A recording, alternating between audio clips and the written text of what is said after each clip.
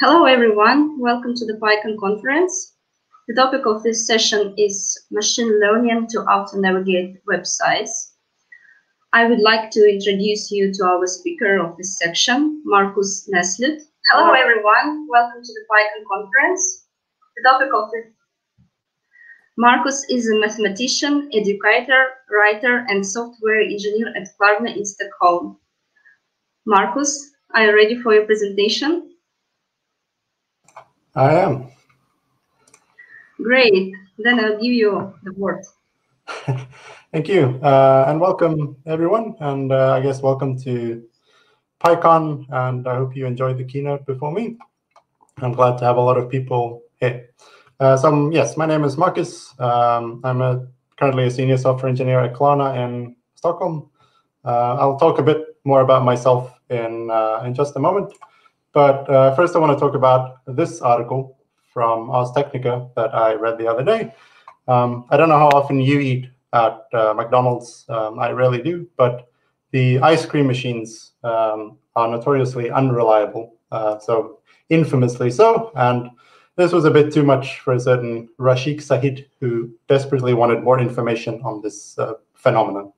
So what do you do? Well, he wrote a web service that tries to buy an ice cream at every McDonald's every minute. And the assumption is that if you try to place an ice cream order and fail, that's a signal that the machine at that McDonald's at that moment in time is broken, and that gets stored in a database and rendered on a live ice cream availability website. Now, McDonald's weren't too happy about their services getting pulled every minute, but they were happy with the service being trying to do this once every 30 minutes. So with this kind of project and all the type of stuff that I will be talking about in this presentation, it's important to be nice and not to overload the services that you're using. So that's a topic for another day. But how did Rashik Sahid accomplish this ice cream scraping website? So according to the article, he went through a lot of trouble to reverse engineer the McDonald's ordering API from their app, so it would trigger properly from his own web service. That's very, very clever, of course, but it requires an API to actually be available, and there are plenty of situations where an API just isn't easily available or available at all. For example, you might want to cheat on a chess playing website. So here's an example where I've connected a chess engine running locally with a website where you can play chess. So the website is scraped, and corresponding squares of the board are converted, corresponding tiles on the board are converted to a format that the engine can process, and then the move that the engine suggests is translated back to what squares to click on. And this is run automatically in a loop. There is no API available here, so we must access the site via a browser just as a human would. Of course, as a chess player myself, please don't try this at home, since in most places this is serious cheating. Now, just reading static data from a website is what we call web scraping. If you want to buy ice cream from the McDonald's store without access to their ordering API, or if you want to be able to play chess, that means not just navigating to the website or the real website, but also clicking buttons for McDonald's, for example, to select the right store, maybe writing ice cream in a search box, clicking enter, clicking the buy button, and then observing whether or not the ice cream order made it to the cart. So we need to also interact with the page, and this is what I will refer to as web automation. So it includes scraping, but it is also a lot more. So for the next 20 or so minutes, we're going to look at how one usually sets up these web automation projects, along with some common problems in this field. And then we'll talk about the solution to some of these problems, which is the Web Traversal Library, or WTL. We'll look at what that is and what it can do for web automation projects, along with some examples. So what's my perspective on this. So Klarna is a Swedish and global fintech company with interesting marketing photos, working to create smooth shopping experiences. Well, part of that is facilitating payments between users and merchants, even with providers or banks where no API is available. In some regions, this might involve logging into a bank's website on a user's behalf to issue a transfer of funds. Now, I myself am originally a mathematician from Uppsala University that early on ventured into the IT world, and 2.5 years ago, I joined Klarna for a then newly founded ML research team to experiment with particularly web automation. The question was, how well can you, for example, collect data or interact with, or maybe test Klarna integrations, etc., on other types of websites. For example, something close to Klarna is e-commerce websites. So this is all simple, right? The problem is the web is a messy place. And there are literally millions of e-commerce websites in the world. Some estimate this to be, they estimate the number to be as high as 24 million online stores in the world, and they're all different. So a simple script that tries to automate some task on an e-commerce website needs to be custom tailored to each specific, site, just because they're all different. And even if you could do that millions of times, these websites also change from time to time, and sometimes very often. And we've all been there ourselves. Some UX designer decides to move the login button from one side of the screen to the other, and suddenly we're all very confused. And a tiny change like that is going to break whatever hard-coded script that you've written, and a developer will have to manually fix it.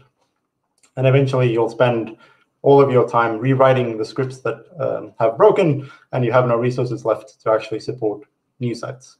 So doing it in this sort of manual, hard-coded way just doesn't scale. To avoid that sort of a limit when it comes to web automation projects, we wanted to use the latest ideas from reinforcement learning and build up a smart agent that could understand and use a website, even websites it had never seen before, just as a human would.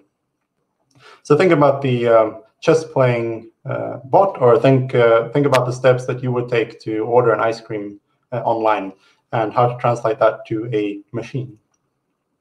So we start by, of course, navigating to that particular website, but then we need to, in a loop, essentially, we need to scrape data from the page. So that includes both the text that's available, all the HTML elements, maybe also visual information like a screenshot of the page or resources that are downloaded from the server, etc. Once we have that data, we need to process it somehow. So we need to organize it in some convenient format so that we can run it through either some hard-coded instructions or some kind of machine learning model or something. And that model will generate some, hopefully, compute some sort of action that should be taken on the website. That action is something like clicking this button or filling out this form, etc. And once we have that action, we want to execute it. And after that, we need to observe what changes were made to the site. So is it different? Did we end up on a new page? Did we trigger some changes to the page? And is this new state closer to whatever our end goal is? And then we essentially repeat this cycle over and over. We scrape the page, we process that, we take a new action, and so on. And at some point, hopefully, we've reached a goal. Like we managed to buy an ice cream, or we managed to find out that we can't buy an ice cream, or we won the chess game, or something else. So there are two major parts to this idea. There's, on the one hand, data, on the other side, instructions. So data, with that, I mean with the website itself. So it's an HTML document. That contains all the structure. It's CSS files that style the page. It is JavaScript that creates some sort of interactivity, and with some frameworks actually build the site client side. There are cookies and other forms of session data that maintain some sort of client-side state.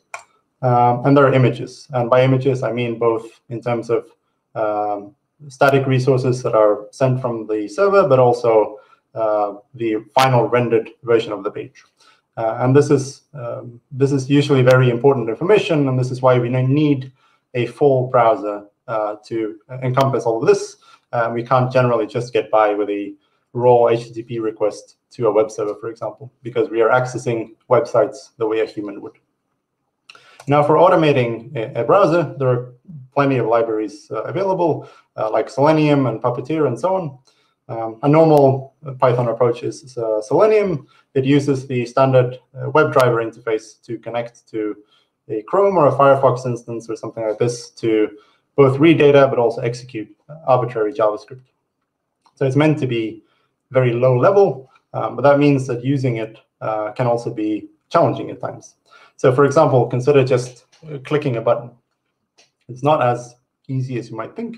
While there is a click function in JavaScript, as anyone who has worked with front-end development will know, there are many, many ways to create a button or something that looks like a button or something that is registered to have an on-click JavaScript handle and so on. Currently, the most fail-safe snippet I've managed to find to issue a click programmatically is several hundred lines of JavaScript.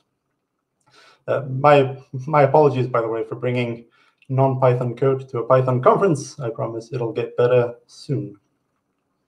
But similarly to clicking, you can't always fill out a text field by just changing its value parameter, for example, because websites do scan for this type of behavior to prevent spamming. They might block you because you're using a website at superhuman speeds. Sometimes they'll see whatever user agent or properties of your current browser session and block you before you can even enter the page. So even doing simple things like this at scale in a robust way can be tough. So Selenium is powerful, no doubt, but it's very low level, and you don't want to be reinventing these things every time. So that covers data. And on the other side, we have instructions. That is, what do we want to do with the website once we have access?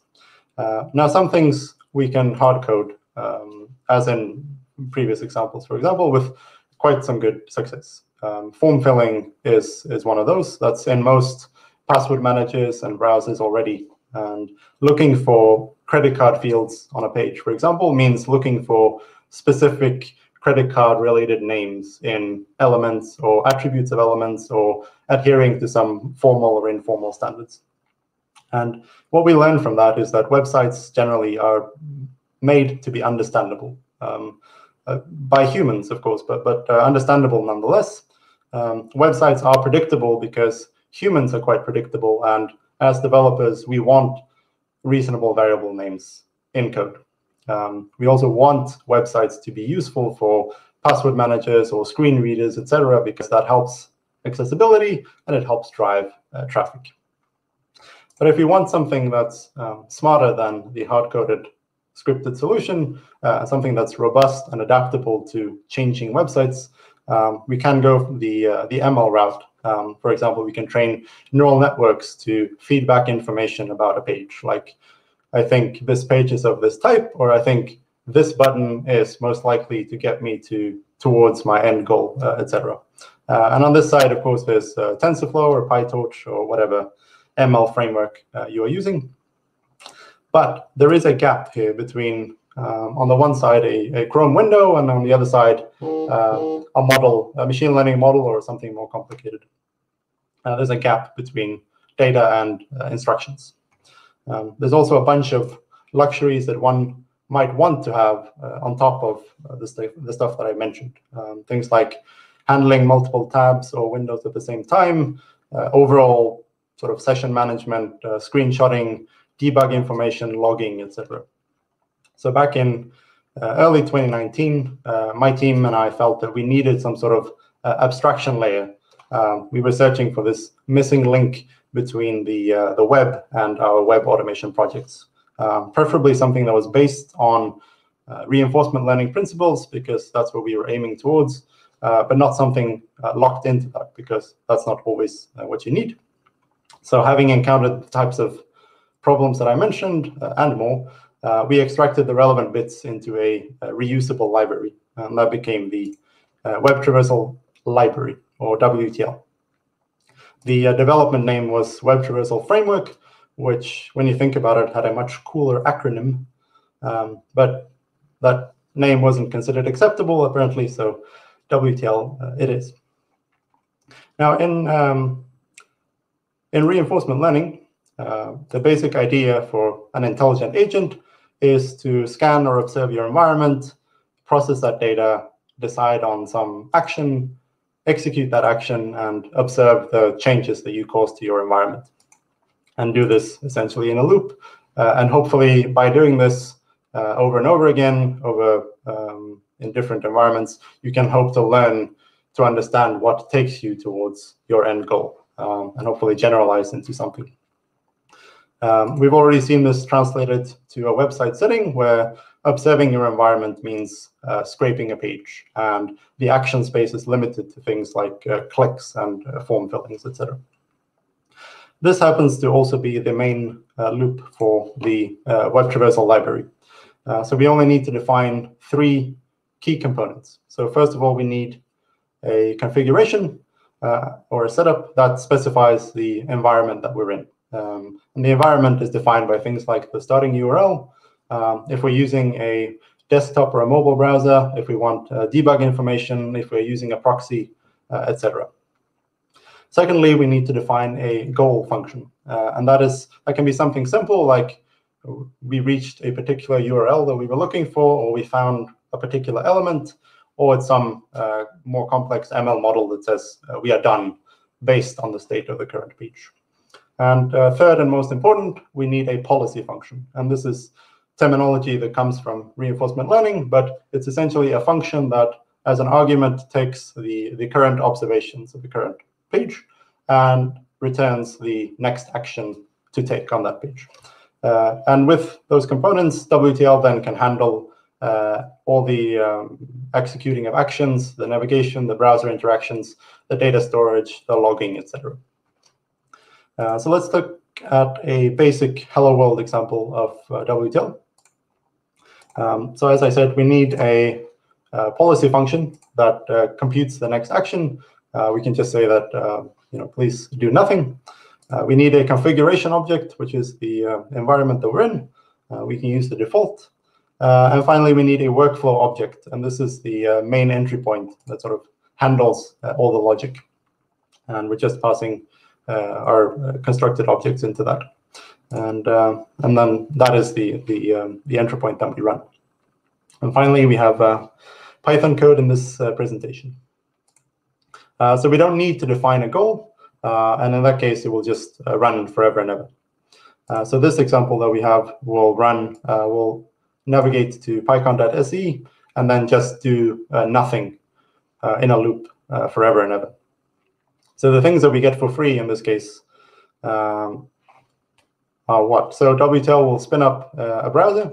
It will navigate to the given URL. It will scrape the page. It will generate lists of all the elements, all the associated data, including things that need to be computed, like coordinates of an element for the given browser size, etc. Built in are also being able to save snapshots and screenshots of the page and data about all the elements. But we need to also enable that. So let's do that. It's just a small change to the configuration object that we have. And if we were to run now the same thing with these changes, we would also get these numbered folders. So one for every iteration of the loop, so one for every call to the policy function. And inside every folder, we find a bunch of files. For example, the raw HTML of the file, we get a screenshot of the viewport that the user, normal user would see, but also a screenshot of the full page from top to bottom.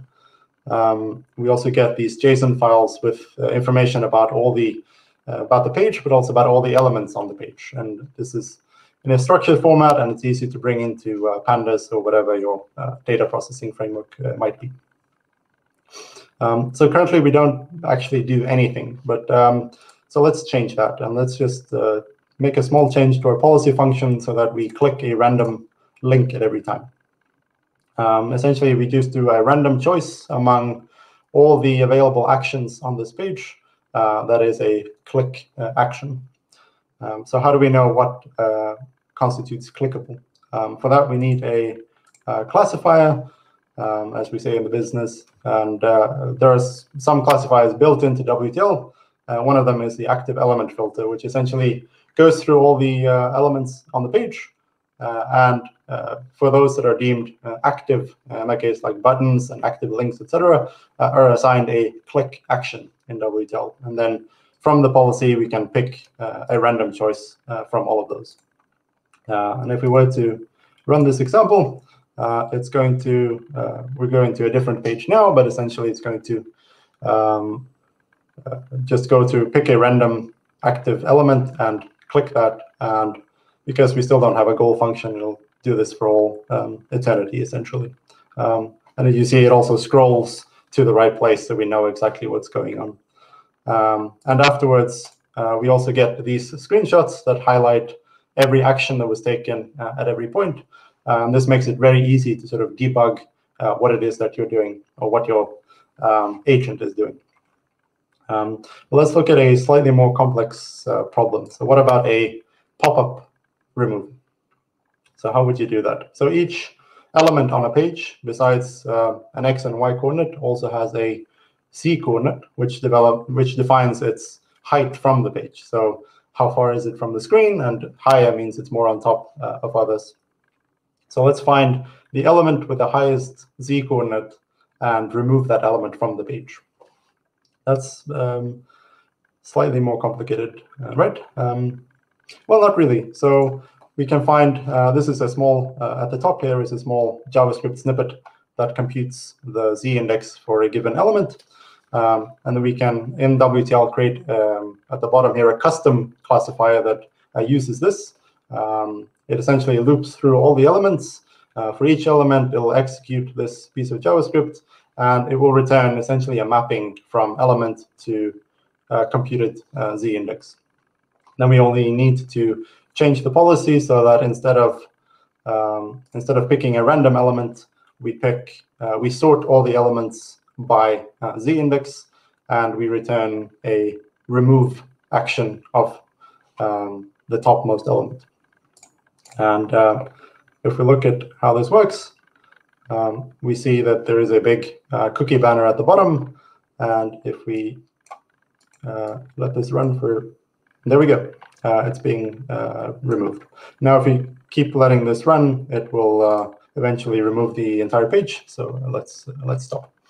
Of course, this is not a great pop-up removal, but again, you can use reinforcement learning to on the output from several of these runs to maybe learn a pattern of how to close pop-ups, etc.,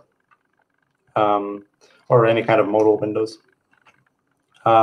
If you're interested in more sort of hard-coded approaches, WTL supports that as well.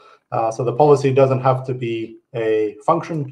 It can also be a generator or a coroutine that yields actions as you go along. And that's especially useful in cases when you know exactly what you want in the workflow or in part of the workflow, like for automated testing, for example.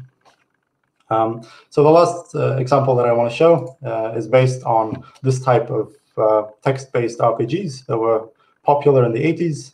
There was a talk at PyCon, I think 2 years ago, by Samuel called Digging Mud in Python about this type of text-based RPGs. And based on that, I wanted to, or inspired by that, I wanted to build a similar game with WTL that lets you sort of wander the cyberspace in a role-playing fashion. And this is what I ended up with. So this is essentially what the game looks like. And I can interact with it by saying, I want to look around. Because there are text fields on the page, it tells me that I have a piece of paper and a pen in my hand.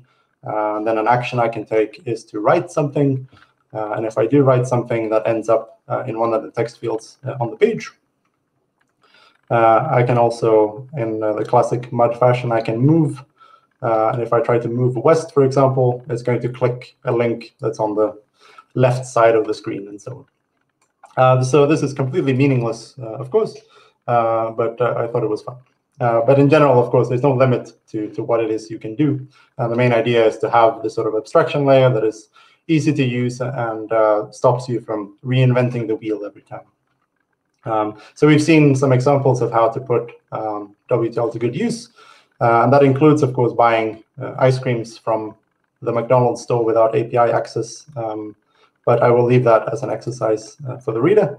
If you're asking yourself if you can use this yourself, the answer is yes. It's posted to GitHub. It's also published to PyPI, so you can easily install it via pip. The only thing you need essentially are Chrome or Chromium and Chrome driver installed. There should also be a Firefox support very soon, I hope. So please feel free to try it out. I'm very happy to receive any sort of feedback or pull requests that you might have. But that is my time for now. So I'll say thank you very much for listening. If you want to get in touch, my contact details are here, available in the PyCon Slack channels, and I'll be around for the rest of the conference. And if there's any time left, I'm happy to answer any and all questions you might have. But thank you. Yes, thank you, Marcus. It was really interesting. While you were presenting, our listeners wrote some questions regarding the topic. And the first question is, hey, Marcus, how do you interact with a page via RL without using superhuman speed, being blocked, but still being fast enough to learn something in a reasonable time? Right. So this, of course, is a problem. You need a lot of training time to do this. Generally, what you can do, so WTL will slow down your interactions to make them seem human, but instead you run a lot of them in parallel. So you use sort of a cloud-based solution, and you have a lot of machines running at the same time, and you coordinate that data to the same place. And hopefully you can synchronize that in a good way. But yeah, in general, the only way to get around that is to use a lot of parallel machines, hopefully over different sites at the same time as well. Good. The next question is super interesting and well-delivered presentation. Thank you. I'm interested in knowing more about the web automation etiquette. Do the website's owner realize it's happening?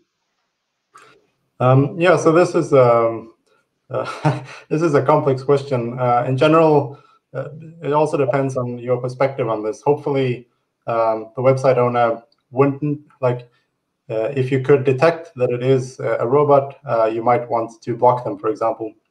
At the same time, you might be doing something that ultimately is a service to the owner of that service, to that website, and etc. So I'm happy to talk more about this on Slack. But in general, you do need to be mindful of the services that you are using, because you're essentially you're using their bandwidth and ultimately maybe their resources for your own gain. So you do need to be mindful of that as well. But I think it's a complex question that I don't have time to answer completely here. And I guess it very much depends on which side you're on. If you're on the web automation side, or if you're on sort of the person's website being scraped, and what do you get out of it? Yes. The next question is,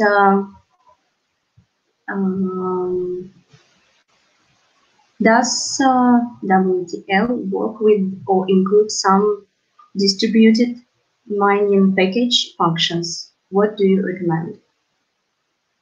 By mining, I'm assuming this refers to data mining.